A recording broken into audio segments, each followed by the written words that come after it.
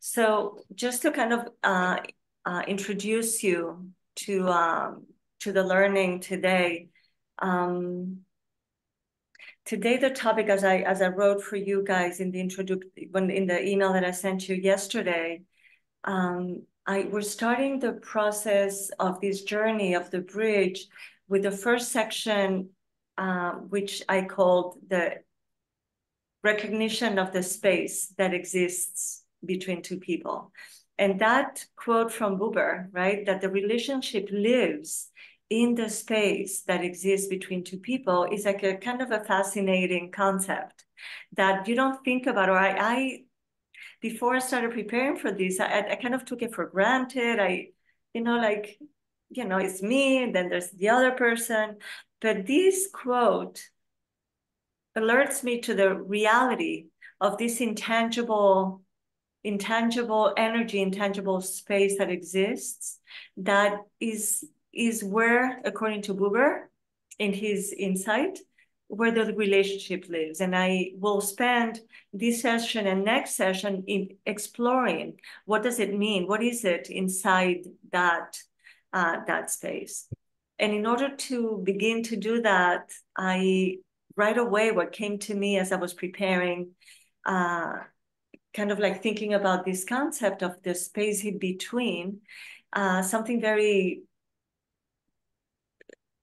direct came, which is the figures that are at the Kodesh Kodashim, in the Holy of Holies, in the tabernacle, in the desert. The tabernacle, for those of you who might not be familiar with that, was this structure that was constructed by Bezalel, the artist by excellence in our tradition, during their 40 years in the desert, shortly after they had left Egypt, in their 40 years journey. And God commanded Moses and the Jewish people, after the disaster of the golden calf and the sense of like despair of having broken the covenant, the direct relationship with God, through idol worship with the golden calf.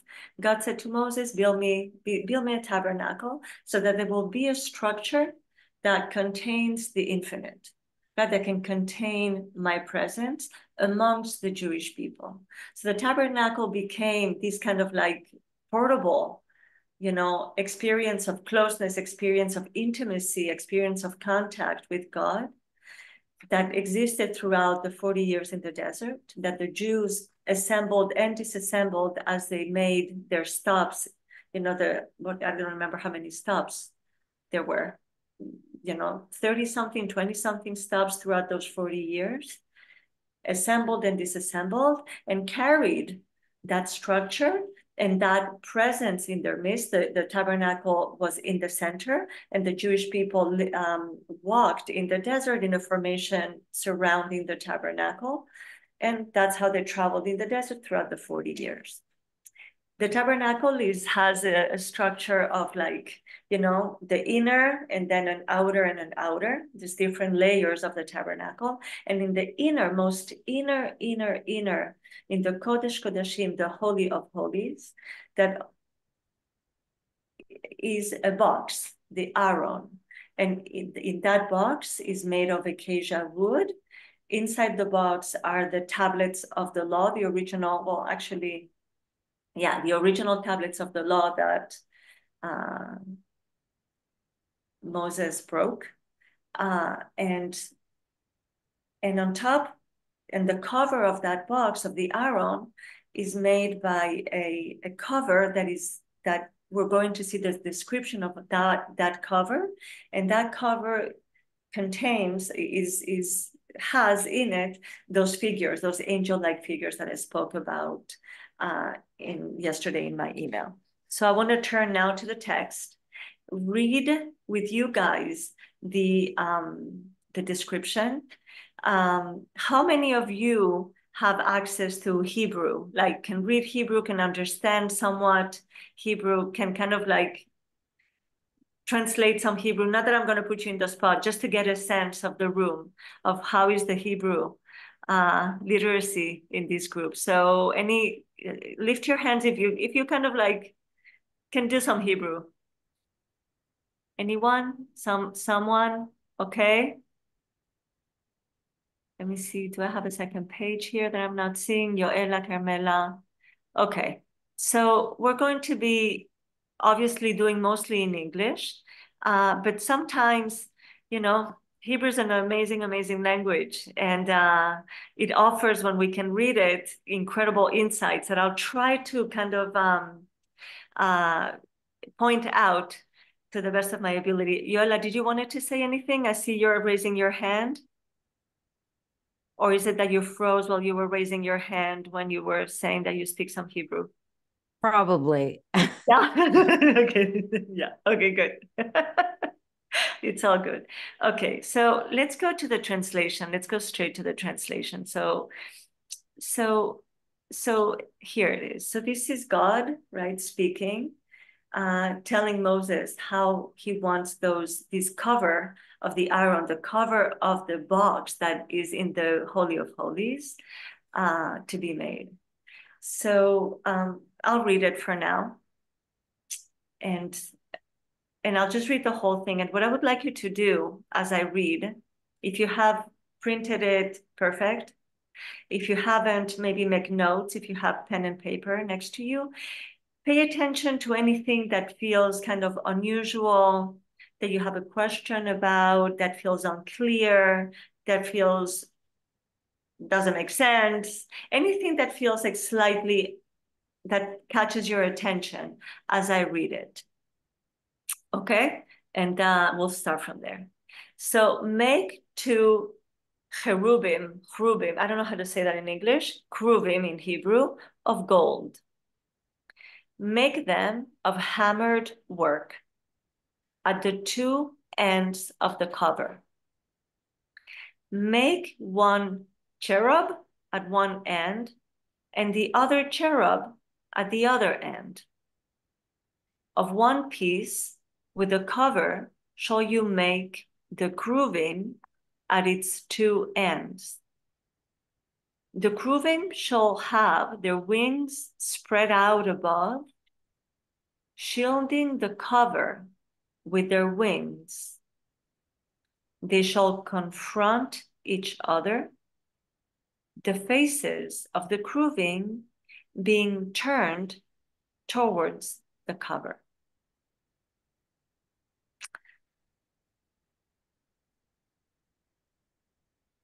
So I'll give you a second to kind of like bring it in, read it again on your own.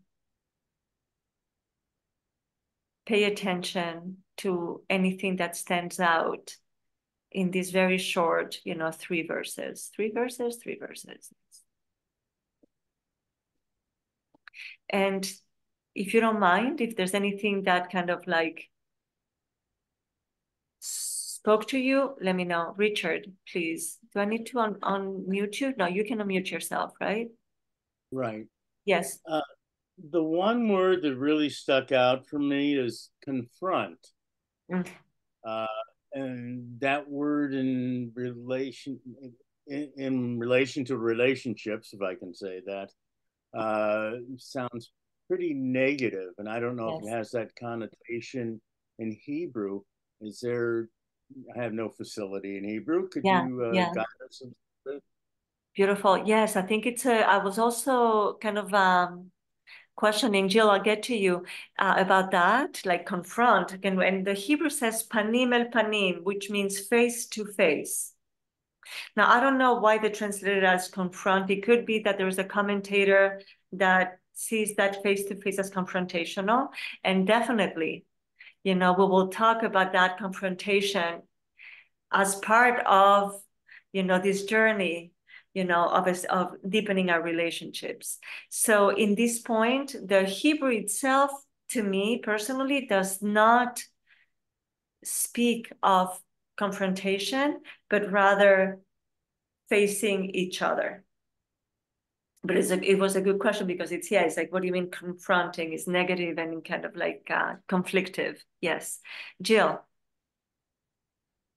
Thank you. Yeah, I've always found this really difficult because we've just got told off for building the golden calf, which is, representational object. And then suddenly there's this tabernacle with representational angels. And I've always found that really difficult. Yes. And quite yes. mystifying. I Totally. don't, I find it confronting.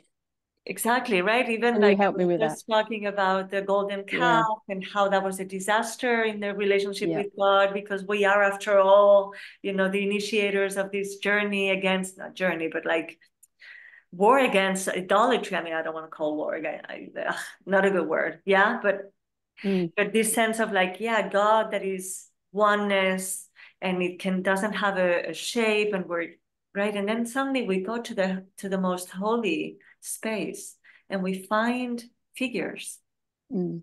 And I find that's that when really it's difficult. confounding. We don't find an emptiness.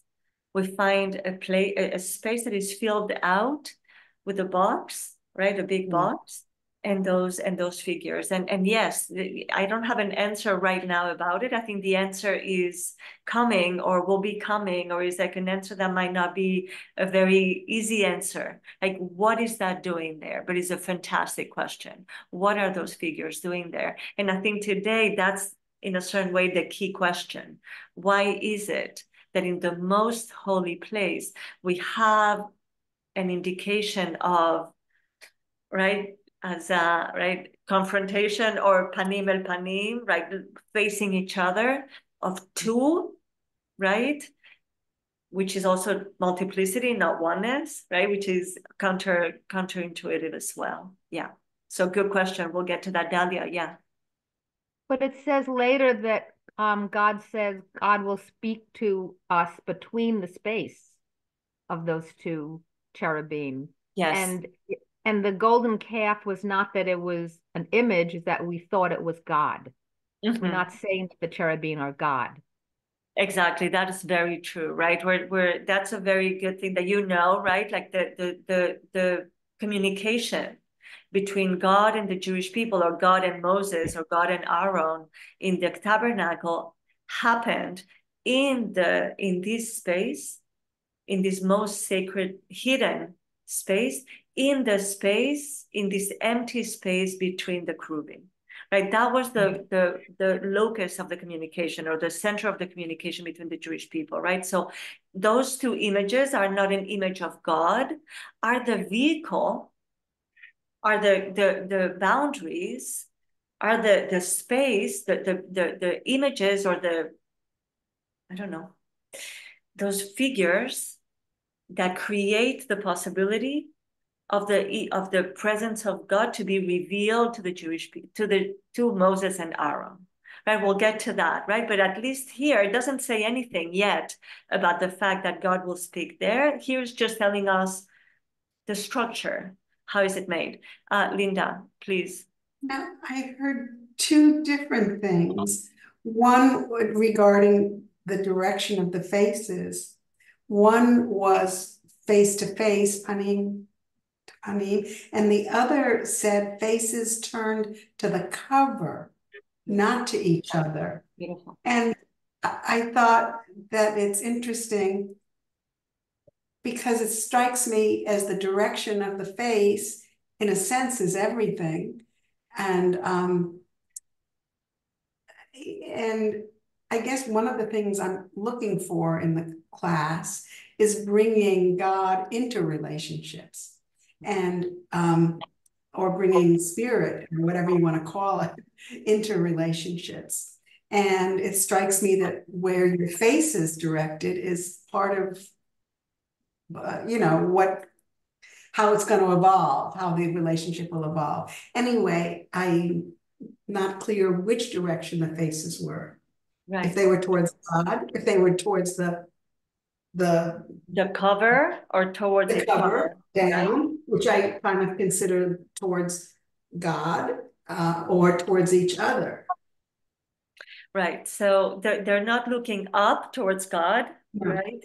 No, but I think of God as in a But God sense, is in the between, right? But it's, as you say, Linda, it's like a very classic, question. It's like, wait, where are they looking? Are they looking to each other, or are they looking towards the cover? Are they looking away from each other? Are they in relationship with each other? It's the text itself is very ambiguous. It's not, is specifically giving you a sense of like, it's not clear where their focus is. They shall confront each other. They should be panim el panim. They should be facing each other. Mirda, I'll get to you. And their faces will be turned, as we said, let me get to Mirda and then we'll open that up. Oh, thank you. Yeah. I thought that maybe they're just there to hold the space energetically, like opposite energies. Yes. Yes. So that's a good insight, right? Like now we go back a little bit to this idea of recognizing the space that exists between these two figures, and recognizing that the space is not just to and from each other, but it contains the whole space between them.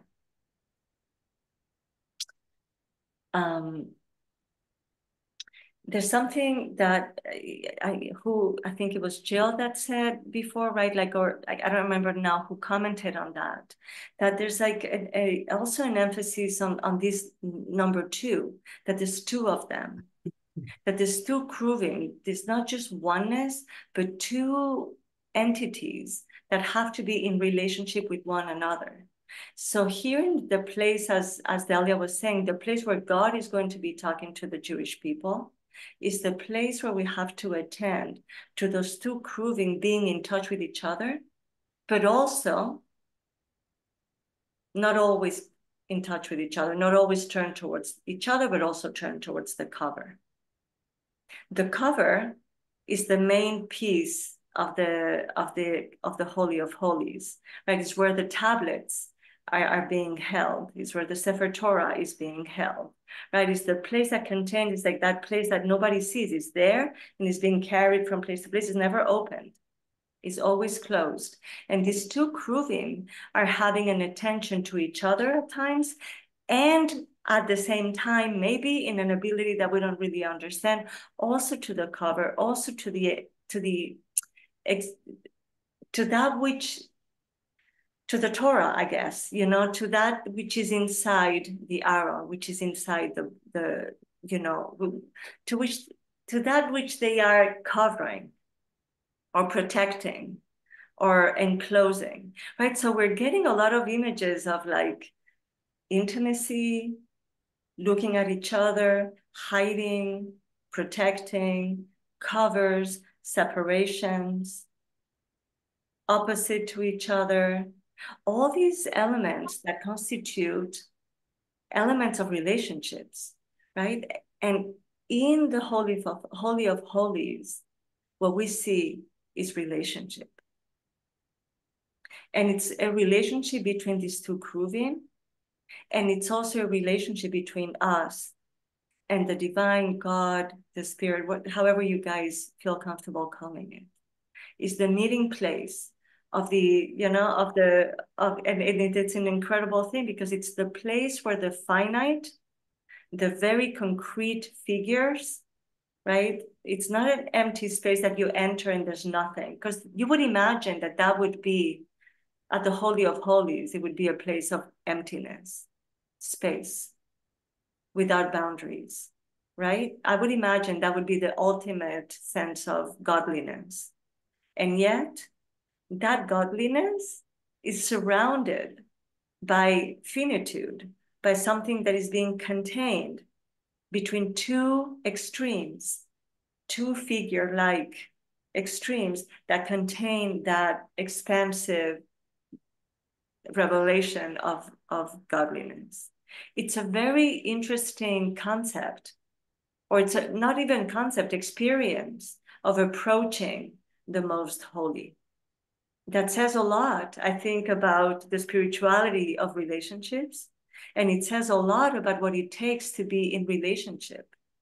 The space between us, the opposing of each other in the sense, and we'll talk about that more and more, like the sense of being individuals, that were not just one, like there wasn't like a one figure that was like, okay, oh, right? No, it's two figures that are in relation with each other, that are like in a dynamic relationship with each other. They're looking both at each other, but also into the Aron, right? There's a dynamic, there's something that is not straight, like it's not just one thing. As it is in relationships, we attend to the other, but we attend to ourselves, and we attend to those around us, and we're constantly in this game or dynamic or interplay of the elements as we come into contact with myself, with the other, with God, with our communities, with our nations, whatever it is that we come into contact with. So that's those are the kruvim. That's the description of the most holy space in our, in our, I don't know, structures, right? In our created structures.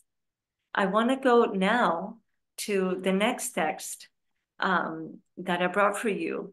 The next text is by a commentator from the Middle Ages, Rabbeinu Bechaya, whatever, like we say it in different ways. And Rabbeinu Bechaya is, first of all, he's from Spain, so kudos to me. He's from Zaragoza. He's a contemporary of Ibn Gabirol, of the time of the golden age of Spain. And he's considered some of you might be familiar with the word or the trend within Judaism called Musar. Anybody has heard about Musar? Just can you lift your hands, right? So, Chovat HaLevavot is one of the main texts of Musar in our tradition. And he is the author of Chovat HaLevavot.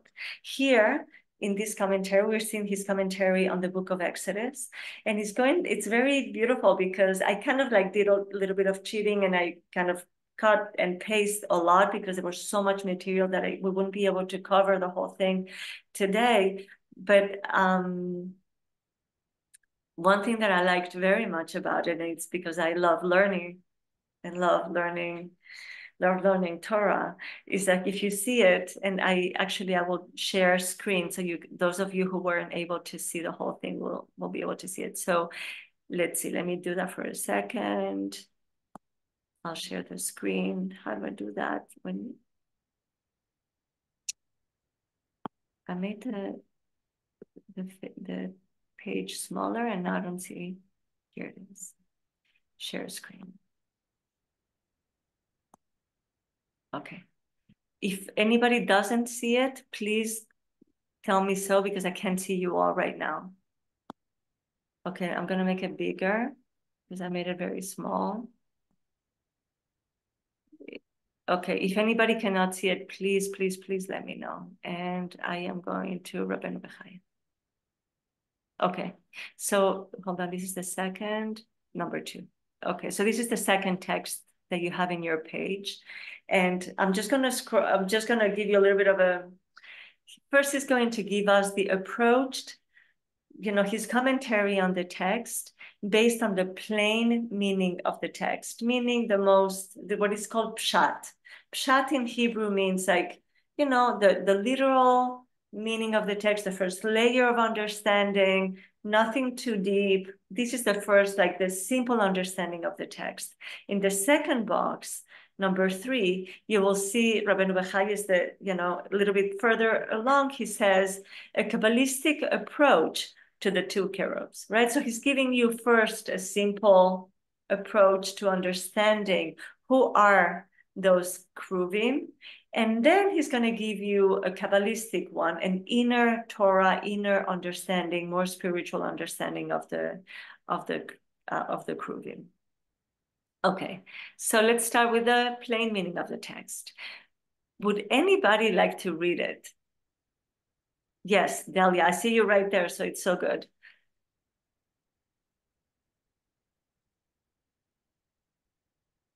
but you have to unmute. Go. Okay. There we go. Perfect. An approach based on the plain meaning of the text. The word shanim, Shnayim kruvim, yeah. shnayim kruvim, are necessary to teach that the two cherubs were male and female. The Torah wanted to teach that the children of Israel are as beloved of God as the love that exists between two people. This corresponds to what the sages said in Yuma 54.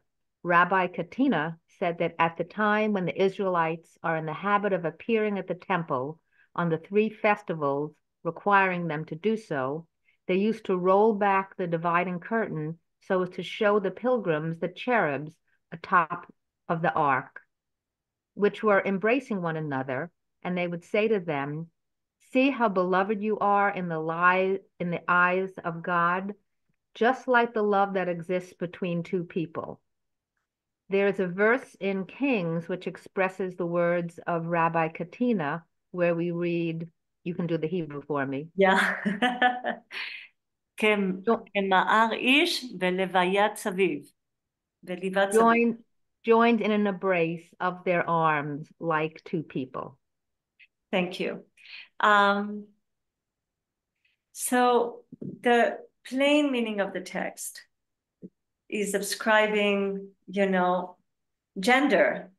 to these two cherubs, right? They're according to the Gemara, to the Talmud, they are kruvim means, I think it means like children. Kruvia means children, and they're like two little children, one male, one female, according to the tradition. They're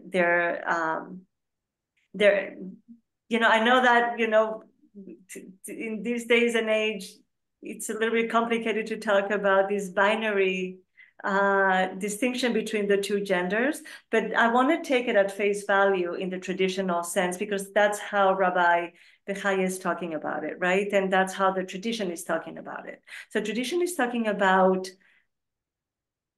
the image of the beloved, right? The image of love that exists between two people, the image of closeness and embrace, physical embrace between two people that exemplifies the embrace and the closeness and the intimacy between the Jewish people and God.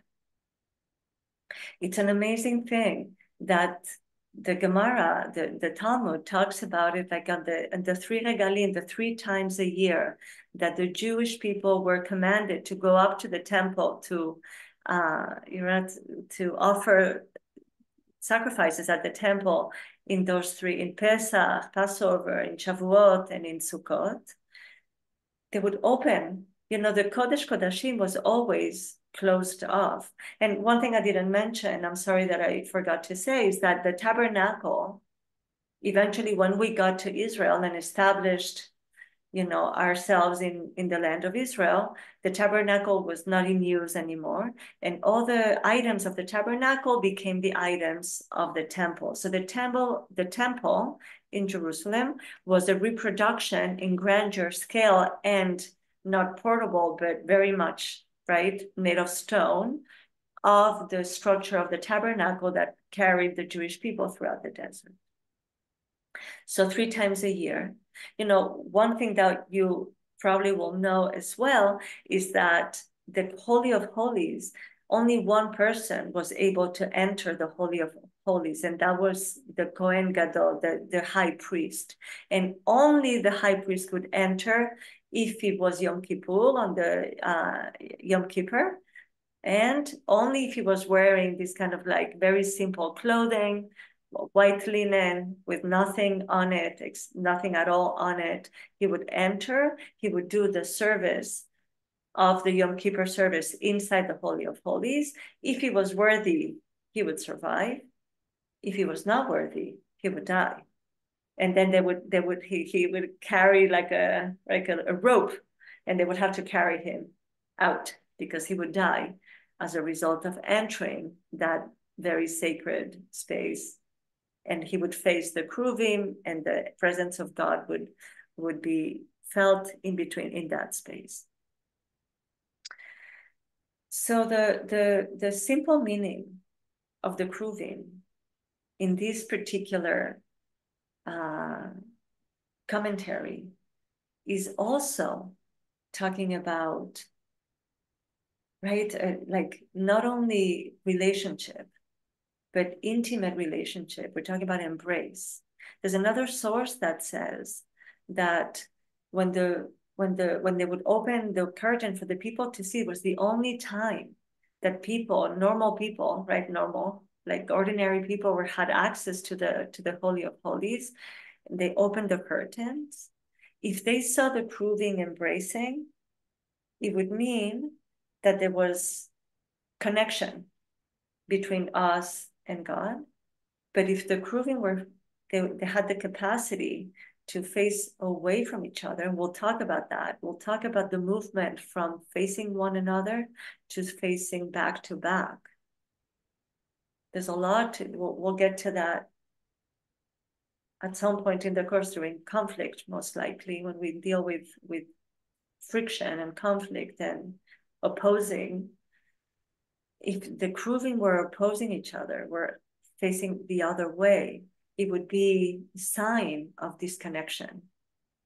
So we'll talk also about that movement from facing one another. What does it mean to see the face? What is it in the face? What does the face give in terms of presence and in terms of information about where we're at within our relationships? And then what happens when we turn away from the relationship? So we'll get to that. But in this case, Rabbi Bachai is talking about, the love that exists between a couple, intimacy. In the books of our tradition, the Shir HaShirim, the Song of Songs, that is written by King Solomon, who is the king who built the Beit HaMikdash and built and ruled for, I think, how many years? 40 years, I think he ruled, if I remember correctly. The most enlightened and prosperous and peaceful time in our history. He wrote a book called Shir HaShirim, the Song of Songs. And Shir HaShirim, as you might know, is a book where it's all about the yearning that exists between these lovers that are constantly wanting to engage and meet each other, and most of the time unable to consummate that full embrace or that full encounter. And Shir HaShirim is considered to be like the holy of holies of our texts. It's the deepest, the most, the book that talks about the highest level of experience of closeness with God in the form of closeness between, two lovers, a man and a woman. In the case of Shir HaShirim.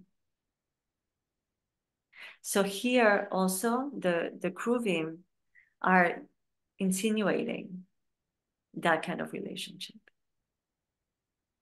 And now I want to go to the last one. And now to the Kabbalistic approach to the two cherubs. Anybody would like to read it?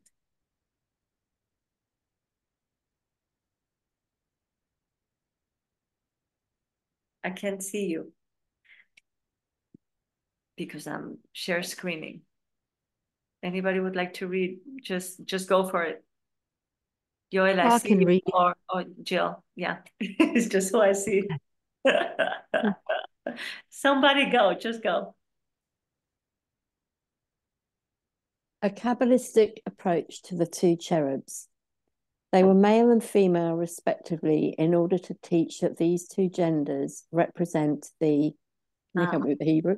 Sure, mashpia and Mashpia. mushpa.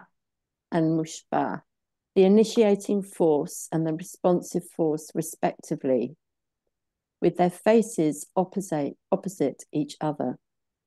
Our sages explain that as long as the Jewish people carry out the will of their Lord, the faces of the cherubs will be turned towards the Kapparet, like the student who lowers his eyes before the teacher out of deference and fear. Okay. So what is he saying here? What is the deeper meaning that he's bringing about the qualities of what Richard was asking about before, right? That opposing, that sense of like, they're not the same, they're different. They have different qualities. They don't necessarily speak or identify with the same. One is the initiating force, and the other one is the responsive force. And they're facing each other. Yes, Yoela, I see you raising your hand. It's good that I have you right there. Yeah. Okay, Jen, Richard, we'll get to you. Yes, please. So taking from it that kind of letting go of rightness, of convincing or therefore being defensive of your truth, and that the connection lies in the deeper understanding of yourself as well as the person you're connecting with, reality and conclusions. Beautiful. Beautiful. It makes me think, Rich, I'll get to you in a second, but it makes me think of this concept that I wanted actually to mention and I forgot, and you just gave me the segue for that, or is the flow. It's the sense that there is a flow between one and the other. That is not static. We talked about the dynamic before, right? That is in the understanding of each other, in the initiating and continuing and moving forward. And I give you and you give me, and I receive from you and I hear you and you hear me, and I hear you hearing me. That is the Kabbalistic approach of the cherubs, right? It's not just I'm here in my side and you're here on your side, and here we hold the space. But there's something that is kind of like moves, that is alive, that is generative in that relationship. And that is conducive for the presence of God to emerge. Richard, you want to go? And if anybody else that I'm not seeing you guys right here. Where are you? I don't see you. Yeah. I think as a male, I'm a little uncomfortable with this, but every time they mention two people, they talk about the male first and the female second. And they also talk about initiating force and responsive force. Yeah. Are they trying to imply that the male is always the initiating force and the female is always the responsive force? Yeah, very good question, for sure. Yeah, I think it's not, in my understanding, right, in my very, very limited understanding of Kabbalah, we're not talking about men and women. We're talking about these structures of what it's called the masculine and the feminine. Now, every man and every woman has a feminine and a masculine in them, right?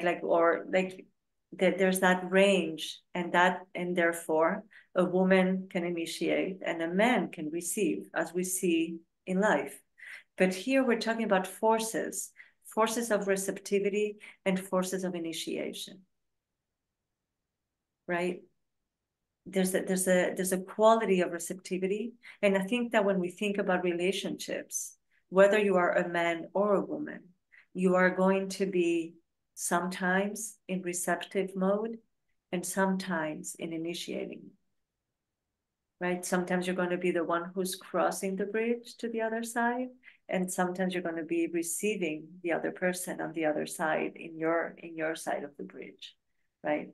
And in that, and I think in a certain way that the learning is not so much to say, oh, we're being kind kind of like restricting, men and women, but actually talking about these two modes of being, or these two modalities of being in relationship, of being on the receiving end or being on the giving end.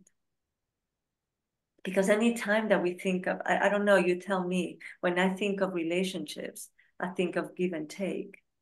I think of that flow that exists between me and you, right? That and in that space where the relationship lives, as Buber says, is where we exist, right? Is where we live in our relationship.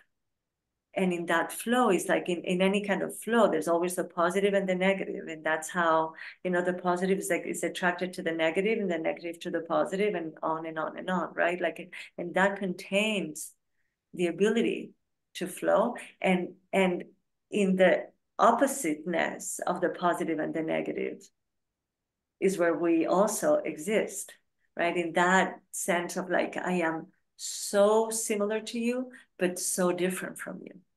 I can relate to you so much, but I also exist in my own independence, individuality. And how do I relate in that? How do I manage, right, those two forces? Any other insights or questions or difficulties or disagreements? I'm gonna kind of stop the screen share so I can see you all. Let's see.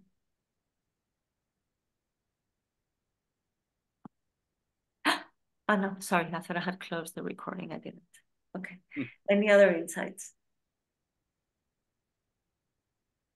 How does this resonate with you guys?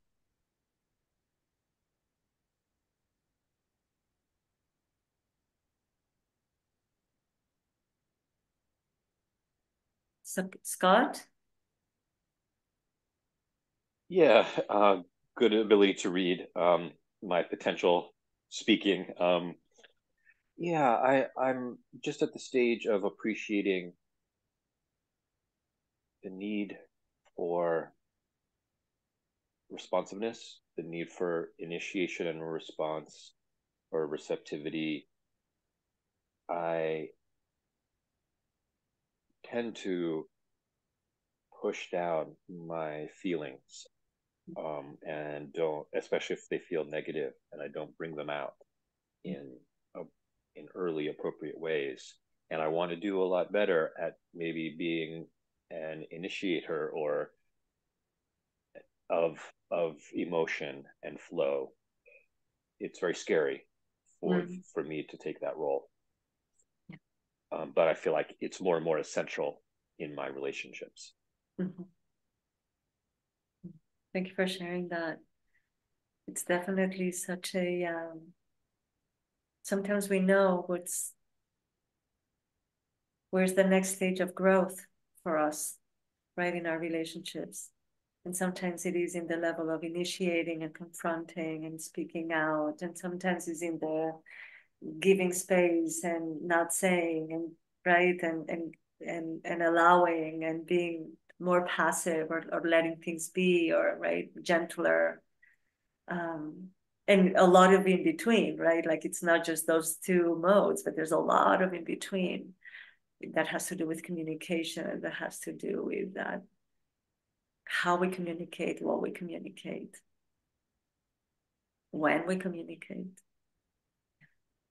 Yeah. And if I can just add, there's I think I'm afraid of my intense emotions, and so I hold them on until they come out, and I become a unintentional initiator.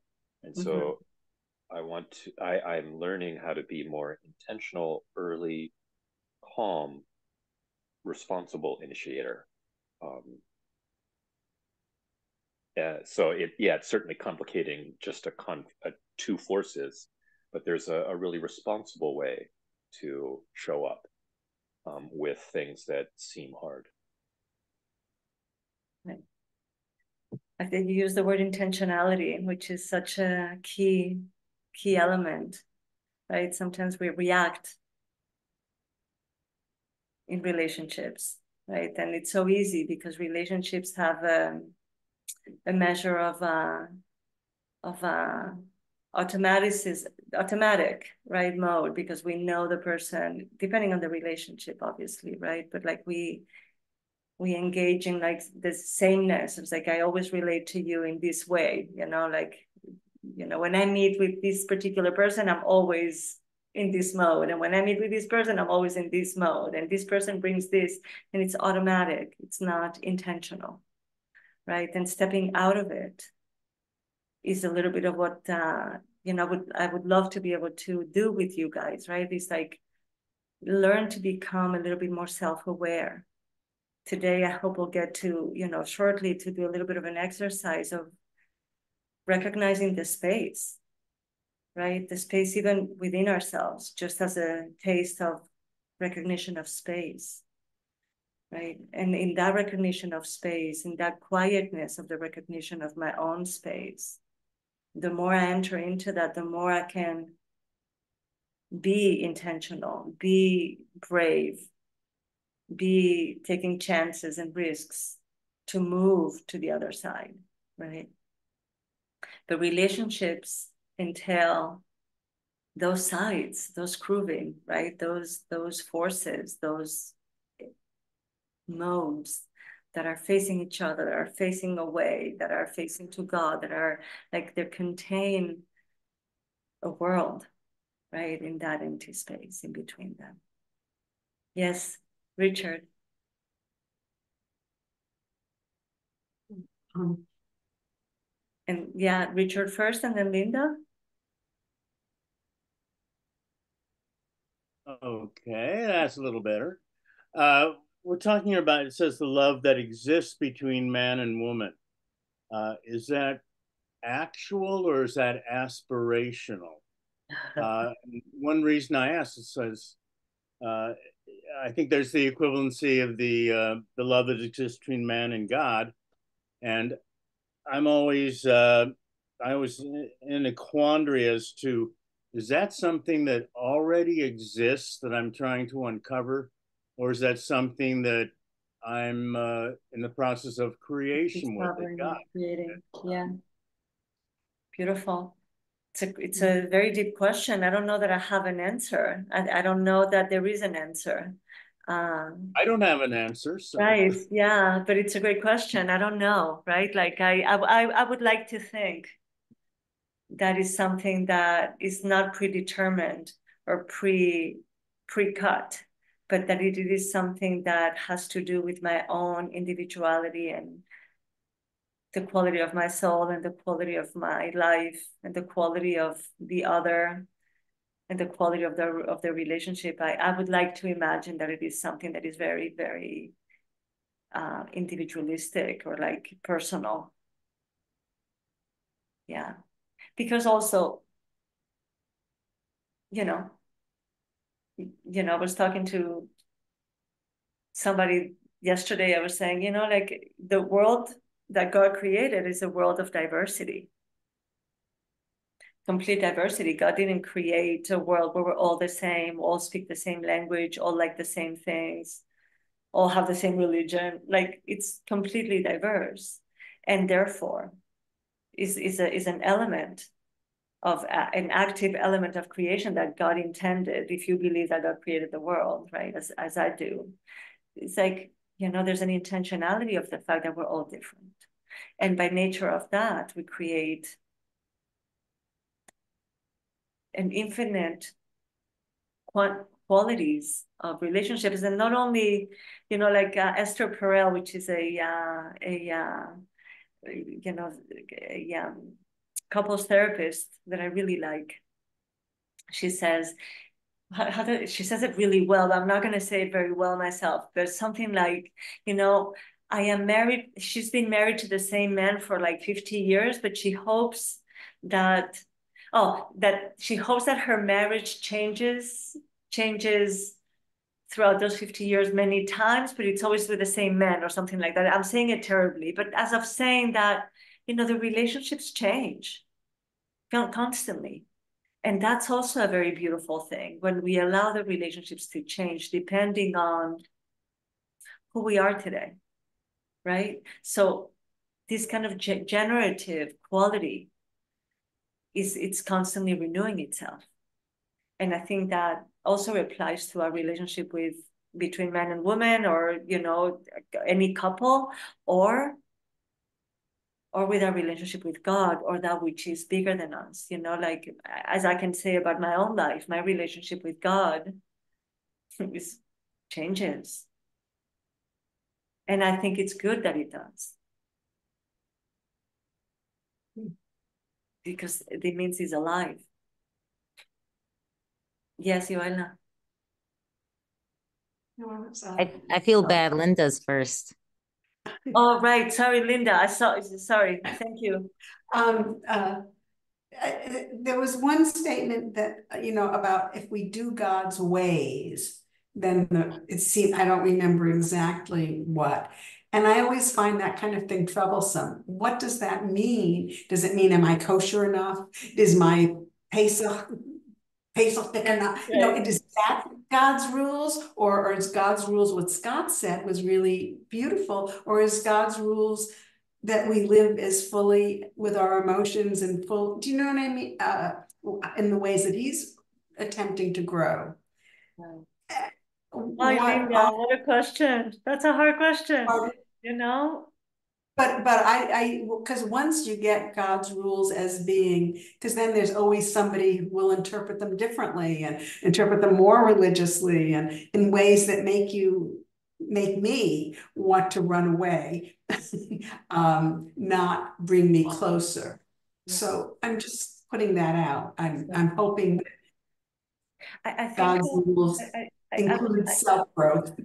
I would answer that very kind of briefly, and maybe not even like, kind of like tentatively, by kind of talking about relationship also, right? Talking about a relationship with God in a way of like kind of emulating a relationship that I have with somebody that is very close to me. On the one hand, in my relationship with that other person, I want to be authentic. I want to be myself. I want to express myself fully. And in the other hand, in that relationship, as we talked about before, I also have to kind of like make room for the other's ways of being. This person needs that from me. This person requires that I show up in this way and not in this way. This person needs me to say things like this and not like that, right? There's a very beautiful midrash in the Talmud that says that making couples is as hard for God as the splitting of the Red Sea.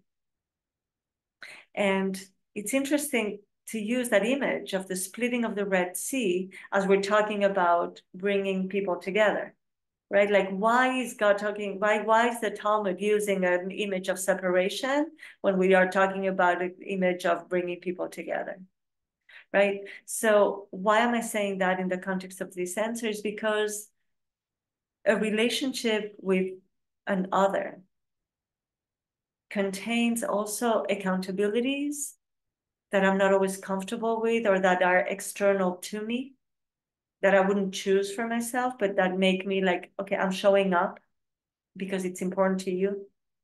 But if I only show up because it's important to you, my relationship will become resentful and dry and robot-like. So that's no good. But if it's only about me and what I need, and it's self-referential, then it lacks the flow. So similarly with God, I think there's a similar thing of like, how do I manage this relationship with this like being, this big being, right? However I think of God, right?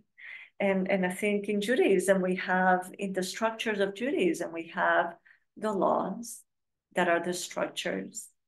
And then we have the heart and the intimacy and the Shir HaShirim, the Song of Songs that talks about the yearning and the love affair and the beloved, right? And they both need to be there, because without that, it's a lacking relationship. Does that answer somehow, Linda? Does? Yoela. I really like your name, Yoela. Thank you. My parents made it up, but that my siblings are Alon and Maya, and they're new immigrants. So after they had two Israeli kids, Oh. like, we'll be creative with the last one.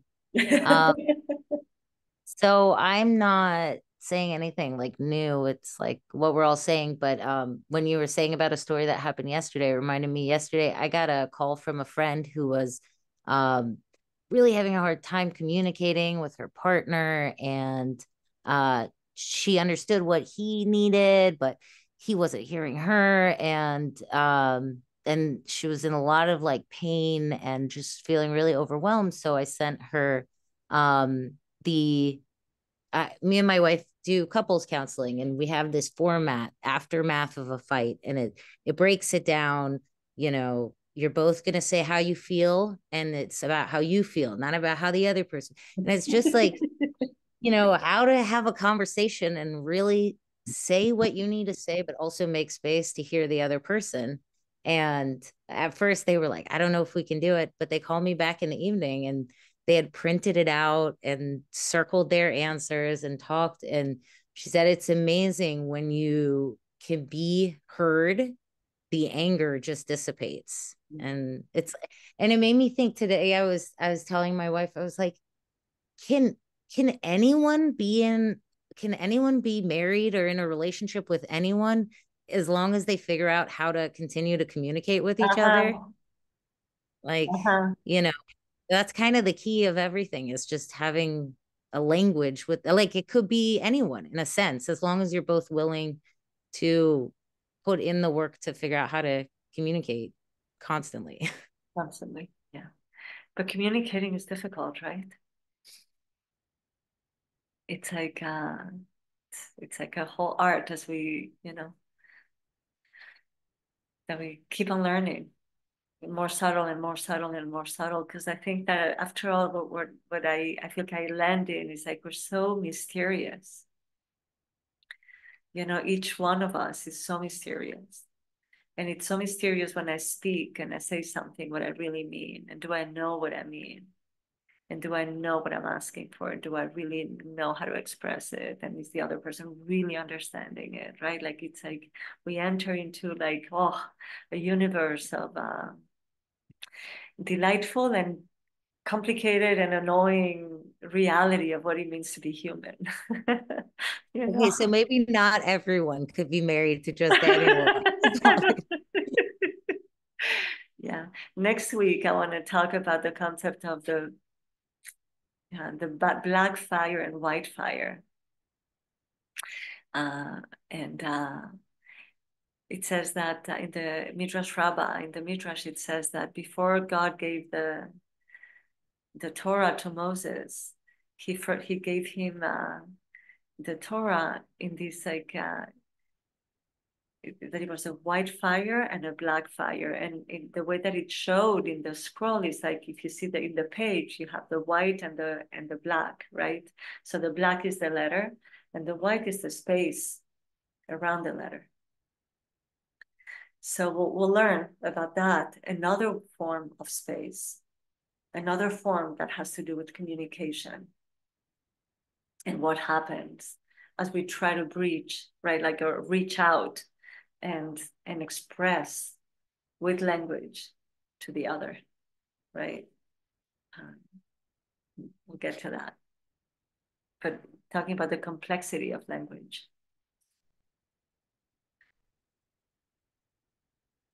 Should we do a little kind of like a very short meditation together?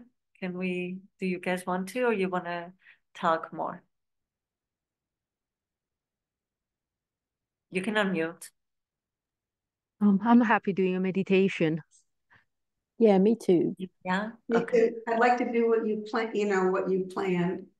Yes. So let's do it. We'll do like a short version. So we have like a 3 or 4 minutes at the end to kind of like last thoughts. So let me get my notes. so I can guide it appropriately. Okay, so find yourself in a comfortable position. Close your eyes and let your attention kind of go inward. You might want to feel your breath right now going in and out.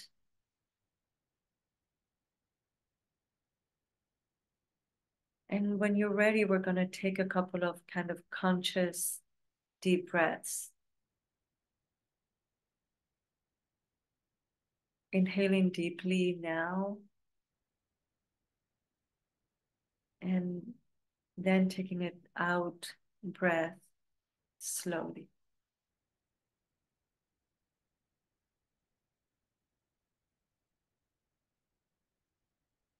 As you let the breath out, please feel the sensations of releasing the breath and the release that it offers and the relaxation that the out breath can offer as you release the air slowly.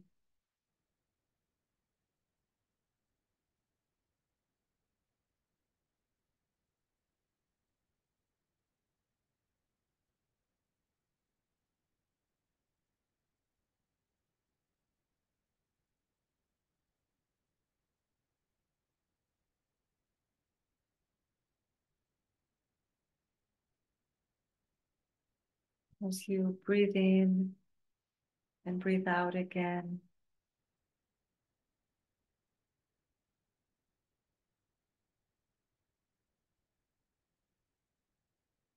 hold your breath before you breathe out and release slowly, relaxing your jaws, relaxing your shoulders, and dropping down more and more deeply into your sitting position.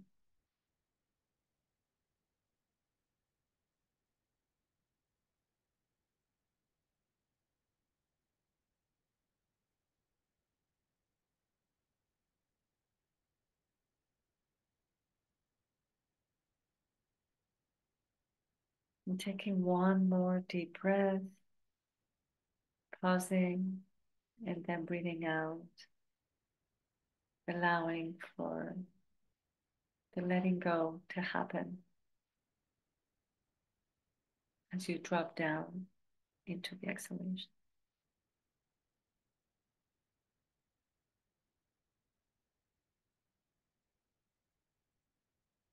And now just breathe normally, allowing the sounds around you to come in, feeling your own internal sensory activity, feeling your heart.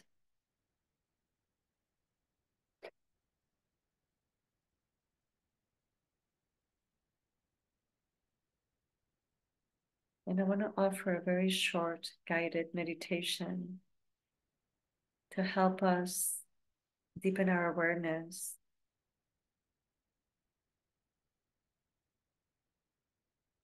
of the space inside of us and outside of us.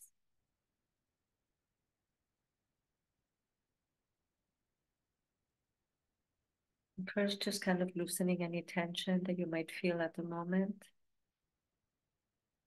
letting it go, softening the belly so that the breath can be received in softness.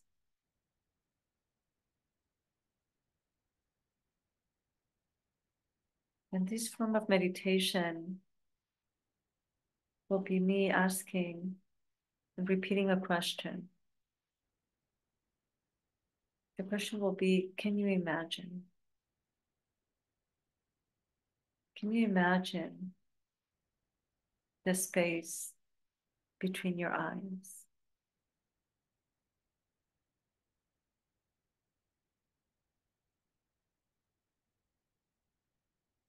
Can you imagine the space in your nasal cavity?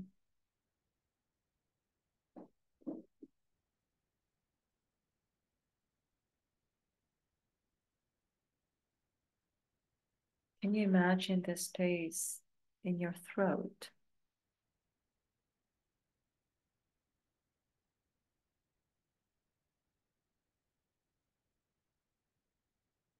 Can you imagine the space between your shoulders?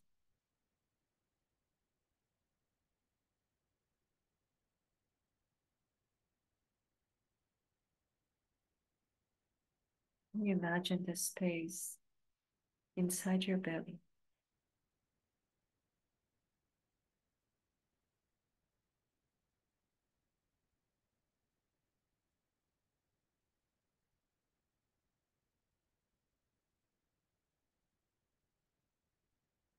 Can you imagine the space inside your arms, your hands, and your fingers?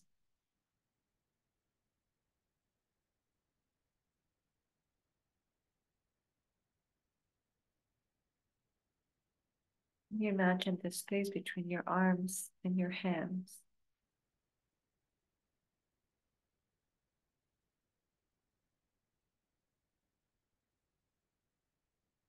Can you imagine the space between your legs and your feet?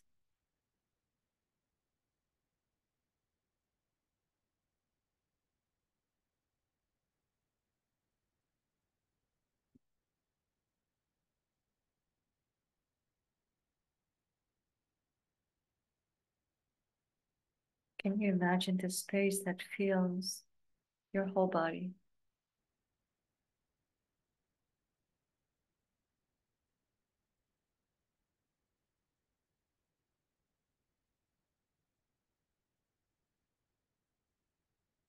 Can you imagine the space that extends before you?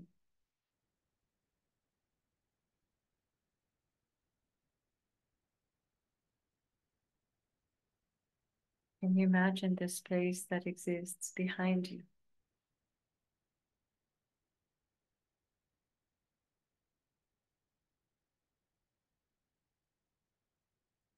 Can you imagine the space that exists beside you?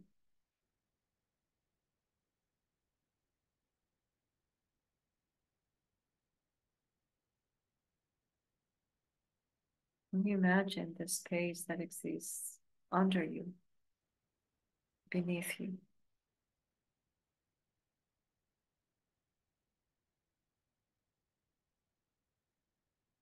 Can you imagine the space that exists above you?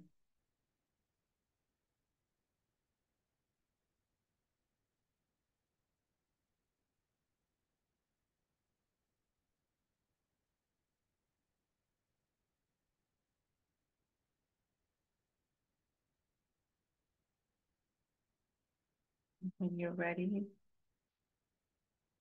take a deep breath. And at your own time, you can come back for a space.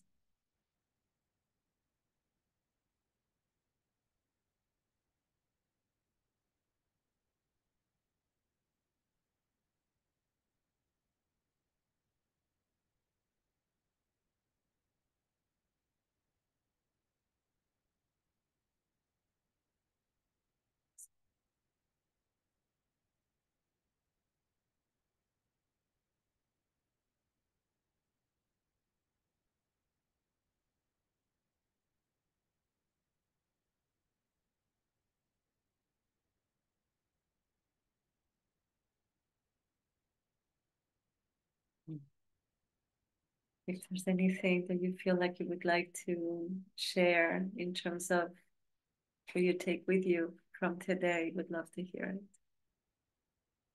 in the last couple of minutes that we have left.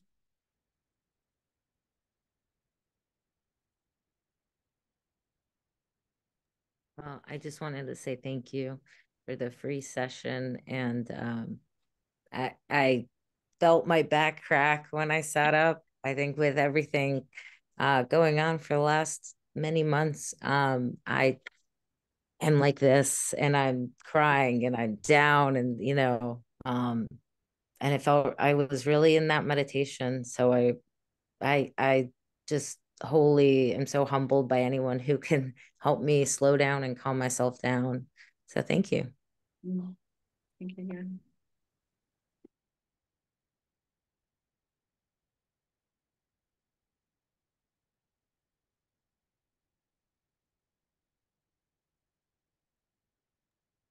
Yeah, I really enjoyed the meditation as well. I find it different from the normal types of meditation I find that I've been practicing. I find it really helpful, actually, very calming.